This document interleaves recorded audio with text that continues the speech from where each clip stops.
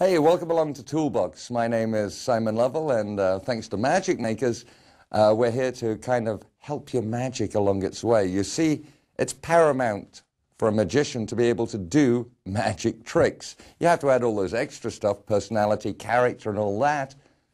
But the first fundamental is doing the tricks. And to do the tricks, you need to do the moves. Now, how many times have you been desperately frustrated when you've read a magic book and it says, control the card to the top by your favorite method, do a double lift, and you don't know it, and you've got to go rushing off to your magic library to try and learn a whole new move that you're really frustrated by? Well, what we've tried to do on this toolbox is to put together a set of moves for the beginner, to the middle magician, to the expert. You see, if you need to control a card to the top of the deck, if you're a beginner, you're going to find methods here that'll do it for you.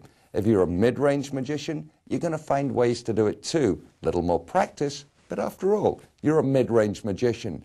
If you're an expert, then what you're going to find is hopefully some stuff that'll remind you of some really great moves, and you know, you might even find some new things here too. So that's enough chatting from Toolbox Simon.